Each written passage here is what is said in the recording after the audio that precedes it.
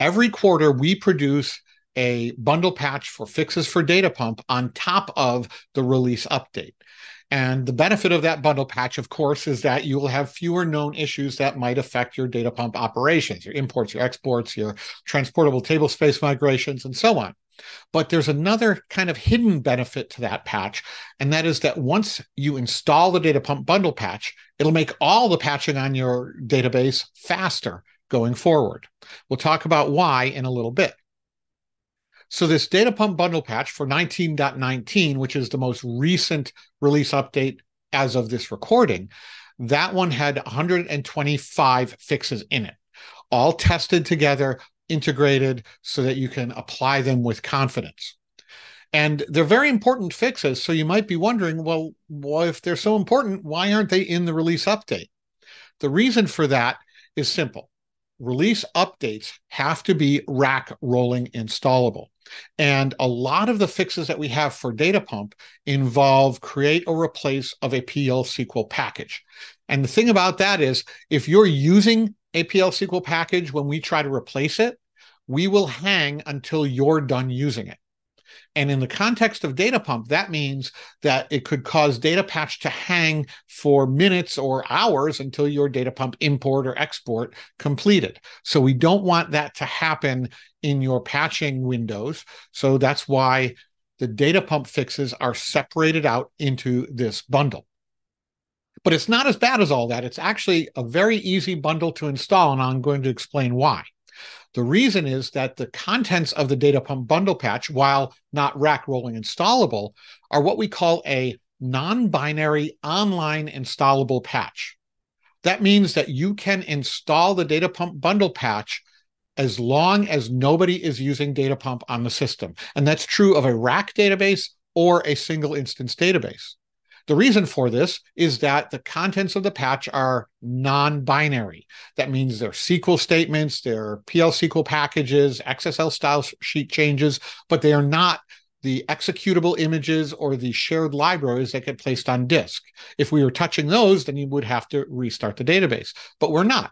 It's just SQL operations that will update PL SQL packages and do other things such as view definitions in the database. So this non-binary online patch install is in some ways actually better than a rack rolling install. It just has that one caveat that you can't have Data Pump running when you install it. So installing a patch has two parts. First is OPatch. OPatch for the Data Pump bundle patch is pretty simple. It'll run when your database is running, because we're just taking a bunch of wrapped PL SQL packages, those PLB files, or maybe SQL scripts. We're putting them into your Oracle home. Then you run Data Patch. And the key is that you want to run Data Patch to install this bundle when nobody else is using Data Pump on the system. But how do you know that? There are some views you could query and some ways you could find that out, but we're not going to make you do that.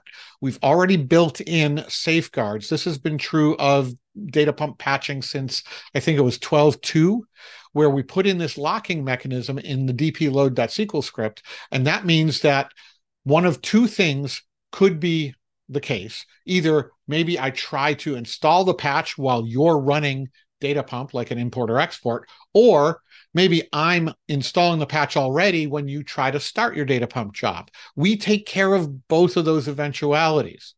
In this case, what you'll see is if you try to install the Data Pump bundle patch when someone has an import or export running, you will see this error saying, well, you can't upload or you can't update Data Pump right now because it's in use. So please try again later.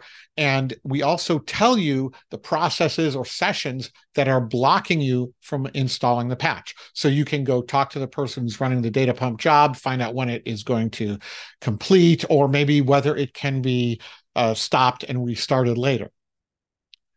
On the flip side, if you're installing the patch and one of the users tries to start a Data Pump job, they will get an error saying that they can't start the job right now. Now, error before 19.14 was not the easiest thing to understand, but 1914 was 5 release updates ago. It's more than a year ago. Ever since then, we've got a very informative error message that just says Data Pump software update is in progress, so try again later. Not only that, but the data pump patching with the new DP load infrastructure runs about 90% faster than it used to. So the period of time where you're installing this patch is going to be on the order of 30 to 90 seconds.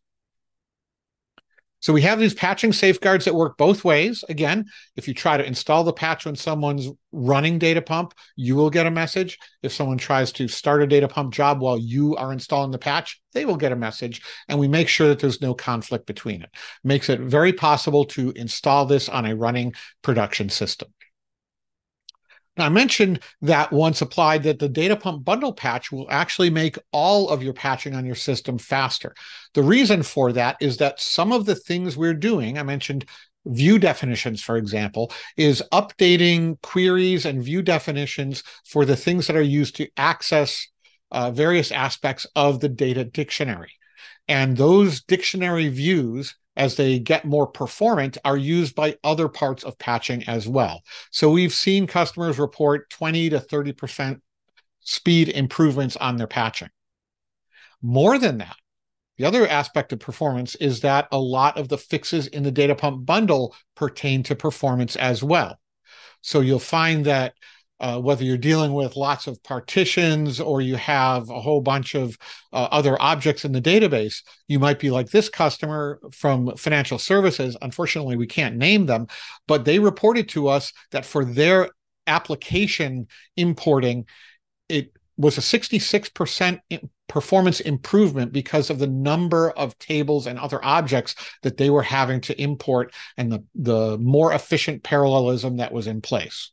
So going from 2.5 hours to do an import to 48 minutes to do that same import, that's pretty impressive. This is why we want you to install that data pump bundle patch.